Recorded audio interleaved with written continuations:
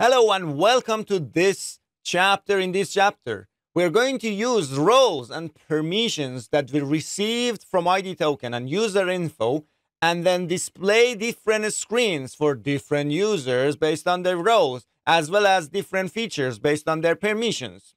Let's go and jump into the code and write some cool stuff together.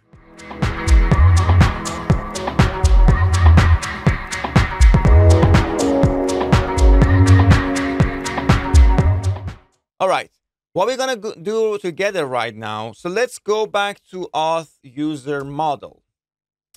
So this is the model that I receive roles and permission. I defined it already. What I'm going to do here, which is very important, is I'm going to have some handy getters or functions or methods.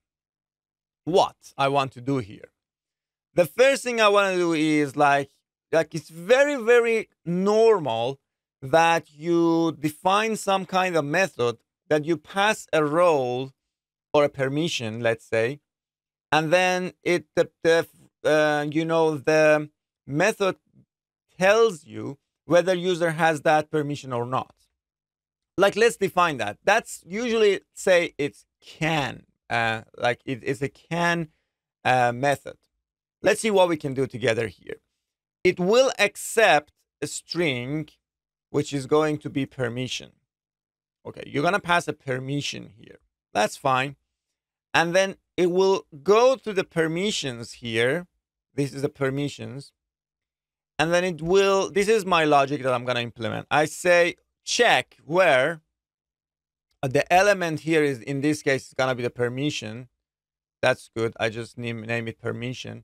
So the permission name, let's say, must be exactly the name that I pass. Oh, that's good. If it's not empty, that means I have already a good permission. So let's see. There you go. I think now it's much better. So very simple logic. So then I have a very handy method, can, on user. And user, I say user.can, like edit, but I say, well, it can edit for sure. That's good. That's what I want to do. Another thing, maybe a couple of other handy methods, like a getter is admin, like if this user is admin, like, or is customer. What we want to do, instead of every time go and check like whether user has this role or not, then I'm gonna just go say roles dot there. I will pass my role. So that's going to be role. And then say the role.name, I will pass like a name, should be roles customer, for example. And this must not be empty. So in this case, then I will receive, let's actually make this, and there you go. So this is a handy method. So every time I say user is customer, then I will receive whether it's true or false. That's good. And then I'm going to go and then have is also employee. But this time, this must be role employee. Or I have another role, maybe another one I can create, like is admin. Then is like it can be admin. There you go. So I have a bunch of handy method here. It's very nice. One thing also I want to add here, I want to tell you is like you can have these roles like as default value empty array. This is also very handy because all of those ones, in case that like anything goes wrong, then you have a default value of empty array, so you can always make sure that those permissions will not return anything like wrong to you. All right, that's good. So I'm going to add this as well, a default value. So there you go. There you go. Everything is fine. I have a can for permission, and that's pretty much it. So now let's see what we want to do. The scenario is here. Look at me. We're going to have the support button here in this application. And what we want to do together right now is to show support to customer and show another thing, like maybe admin or community, another thing here when the role is not customer. Let's go to the menu page. We have a list of tabs. There you go. If you remember in some videos before, we have this logic, which I said I will come back to it right now. And that's the part that I want to complete right now. Now it's support chat, right? But what I want to do now here is I want to make sure the user that I have is a customer to show this. Like what I can do, I can say auth service instance.profile is customer. And then in fact, in this case, the customer, well, if it's because the customer might be null, right? So here is the thing. Although they will never get to this page if they are not authenticated. So, but anyway, that's the way you can continue. I mean, you are 100% sure in this page, the profile is not null. But anyway, and then what else? But if it's not customer, then we're going to show a community view. A community view, well, we'll talk about it. It's going to, like, in fact, there you go. It's going to, in fact, show a list of channels that are open. So we will implement that shortly. So then what we want to do, we also need to fix the button navigation. So this is the logic which we want to fix. So the logic here, it says when it's like, let's have it here. Let's say if auth service.instance.profile is customer, then show the support agent. That's good.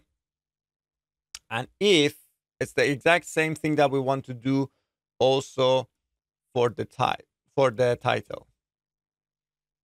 All right. So now my customer is actually a customer. Like my user, my current user is a customer. That's why everything, it looks like the same. If you want to test it out the other way around, it's simple. You just make them all working the other way around. And look at this right now. So if I press the button or refresh, let's do that because I'm changing some state. So now when you come to this page, then it is a customer, but they will see community here. That's beautiful, right? So now you're leveraging your role and permissions.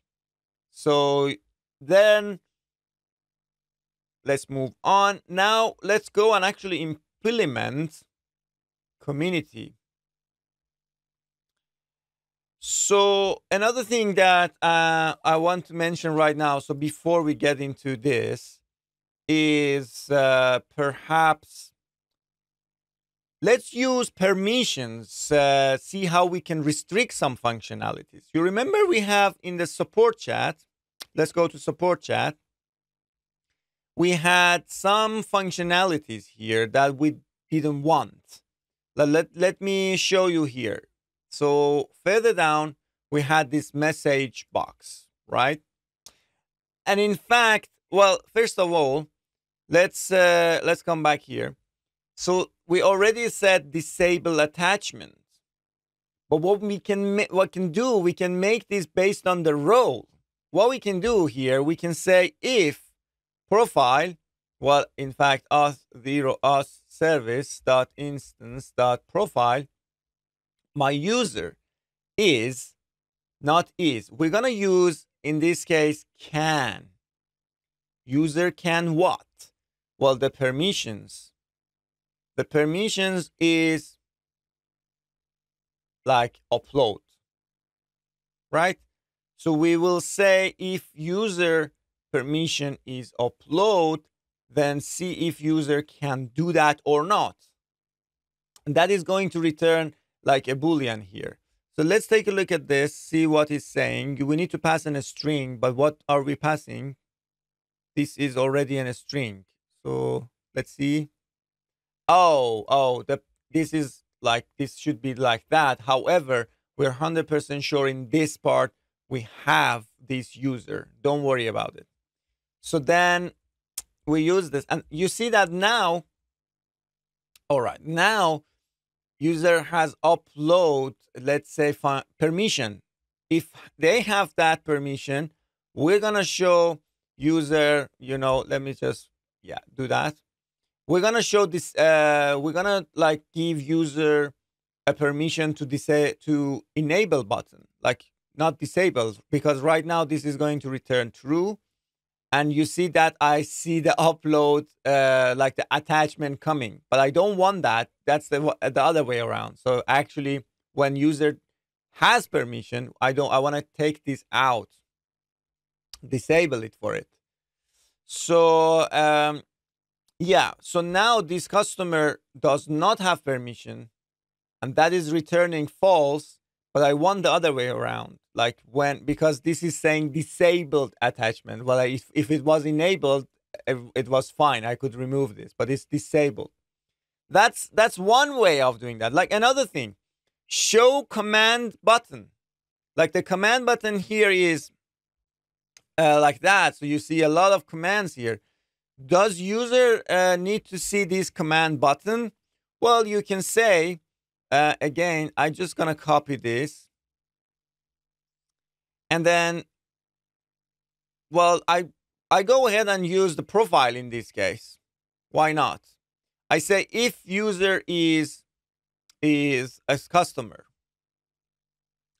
If it's not customer, show command. Otherwise, don't show command. So like this button, the button that it was here, right? So if it's like, let's say customer, show button. So very simple, handy method that we created together. And those getters, now I can actually leverage and restrict some functionalities based on that. And you can move on. And in fact, the stream widget gives you this functionality that, you can even, let's say when I post this, I'm able to like even delete and copy. You can go ahead and create this model based on the permission, give, delete, or copy, like as a button here. That's good.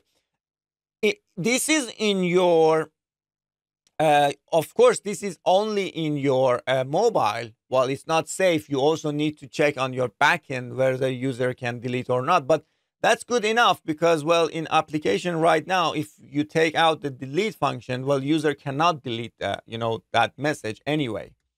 So these are the things that you can do now based on the permissions and the roles that you have. That's pretty much it. Like you now know RBAC and you know how to add custom permissions, custom roles, and add that to your users using Auth0 actions for those flows. Everything's gonna work perfectly here, right? So now you know even how to use these permissions and how to use these, roles in your application, in Flutter application, any application, in fact. Create some handy method and, pass those permissions and check. And based on those permissions, you can show or hide some of those functionalities. You may even go further and create a widget. The widget that is just checking the permissions that you pass. And based on that, you pass also a child and show or not. These are the things that now the possibilities is like endless. You can do whatever you want.